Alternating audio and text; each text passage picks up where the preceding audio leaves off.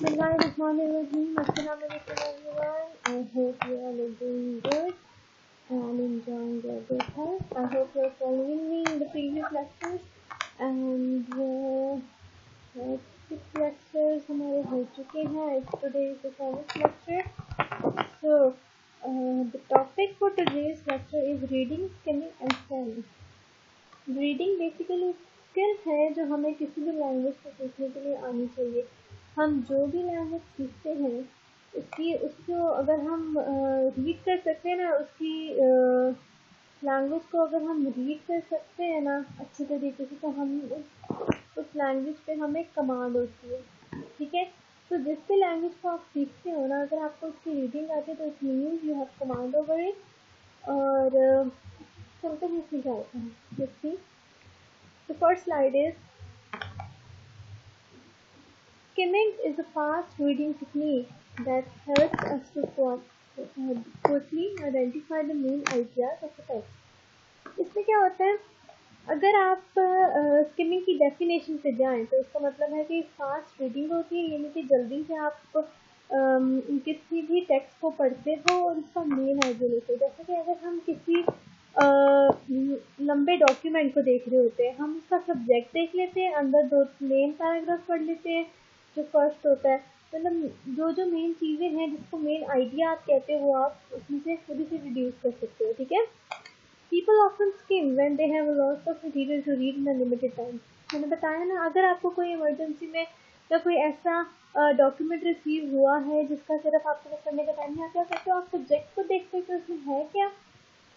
ठीक है, ओवरऑल या हेडिंग से नीचे मोटी मोटी बातें पढ़ ली. जब आप पढ़ भी रहे होते हैं, अपनी स्टडी कर रहे होते हैं, आप क्या करते हो कि आप जो बुक होती है, आपकी रीडिंग बुक होती है, उसमें है या फिर आपके नोट्स होते हैं, आप उसमें हेडिंग्स देख लेते हो या मेन चीज़ें पढ़ लेते हो. ठीक है, या कोई फॉर्मूलाज है उनको देख लेते हो. जो भी आपकी मेन चीज़ें हैं आप उसको पढ़ लेते हो और लिमिटेड टाइम में.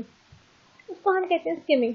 When you read the newspaper, you are probably not reading it word by word, you are actually skimming, and if you like something to read, then you read it in detail. ठीक है, इस बात की समझ आ गई है आपको. जब आप न्यूज़पेपर पढ़ रहे होते हो, ठीक है, आप उसको वर्ड बाय वर्ड नहीं पढ़ते हो, ओवरऑल हेडलाइंस देख लेते हो, ना ही आप उसे वर्ड बाय वर्ड मतलब याद करने की कोशिश करते हो. ठीक है, आप माइंड में बस आपको मेन आइडिया हो जाता है, हाँ ये चल रहा है पूरे उसमें कंट्री में, ये चल रहा है, ये बातें चल रही हैं. इसमें जो भी बात होती है ना, उसको आप जस्ट स्किम करते हो और उसको अगर आपको कोई पूछे कि आज के न्यूज़पेपर में क्या था, आप ओवरऑल हेडलाइन बता दोगे जो आपने पढ़ी होगी. आपने कौन सा वर्ड बाय वर्ड किसी को बताना है कि हाँ या इस पेज पे ये स्टोरी थी, इस पेज पे ऐसे हुआ. ठीक है, आप क्या करते हो, आप बस मोटी मोटी बातें जो है ना, जो जिसे कहना चाहिए, आप मेन आइडिया बता देते हो उसमें. ठीक हो क्या. Skimming is used to obtain the gist or the overall sense of a piece of text. ठीक है, जिसमें भी हम बात करते हैं ना स्किमिंग की, जब हम ओवरऑल बात करते हैं तो हम क्या बात करते हैं कि गिस्ट होता है एसेंशियल पार्ट. जब हम स्किमिंग करते हैं तो हम उसका मेन आइडिया, जैसे एसेंशियल पार्ट या overall sense of a piece of text, मतलब उसमें सेंस बन क्या रही है. ठीक है, फॉर एग्जाम्पल अगर मैं आपको एक स्टोरी रीड आउट करने के लिए देती हूँ, आप जल्दी और मैं आपको इतना टाइम लिमिट देती हूँ, आप क्या करोगे, आप सारी स्टोरी वर्ड बाय वर्ड आराम से भी रीड आउट करोगे. आप क्या करोगे, जल्दी से नज़र से जो गुजरेगा उसमें से आपको लगता है कि ये मेन आइडिया है, ये मेन बात जा रही है उसमें, तो आप उसे हाईलाइट कर लोगे. जो भी करोगे तो अपने माइंड में बिठा लोगे उस टेक्स्ट में से ना, जो भी आपको इंपॉर्टेंट चीज़ लगेगी या उस स्टोरी का मेन आइडिया होगा या उस स्टोरी का मेन थीम होगा, वो आप पढ़ के ओवरऑल स्किम करके आपको आइडिया हो जाएगा कि इसमें हो क्या रहा है. For example, let's discuss this example.